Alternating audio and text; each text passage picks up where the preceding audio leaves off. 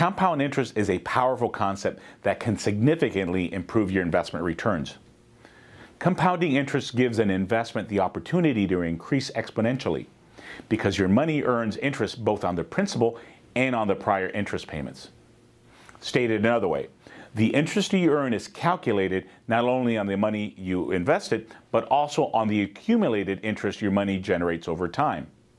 So you're making money both on the money you work hard for and also on the interest earned in your past returns.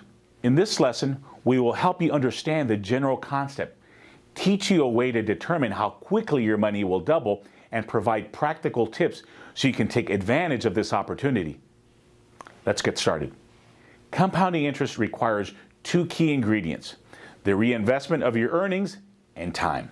Time is one of the most important factors determining the benefits you receive.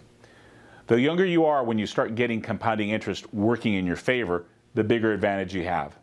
However, people of all ages can benefit from compounding interest.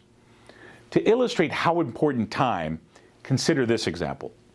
If someone 30 years old starts investing $100 per month and earns an above-average return, that money has the potential to turn into $1 million within that person's lifetime. But if the same person waited until they were 55 to invest, even earning the same return, that person's nest egg would reach just over $220,000.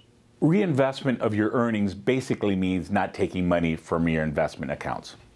So you are reinvesting earned interest, dividends, or capital gains back into your investments. By doing so, you are now generating returns from your past returns. For example, let's say you invested $1,000 and earned a high interest rate of 10%. The first year, you would have made $100. Then at the start of the second year, you reinvest your earnings. So now you have $1,100 invested. Your return at the end of the second year is $110. Reinvesting creates a snowball effect where your money multiplies at faster and faster rates.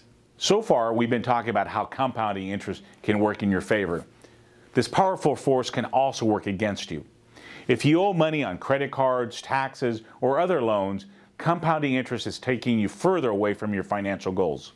Leverage the power of compounding interest to create a positive snowball effect with your money. Reflect on how this concept can help you and get started now with the lessons in this section of the course.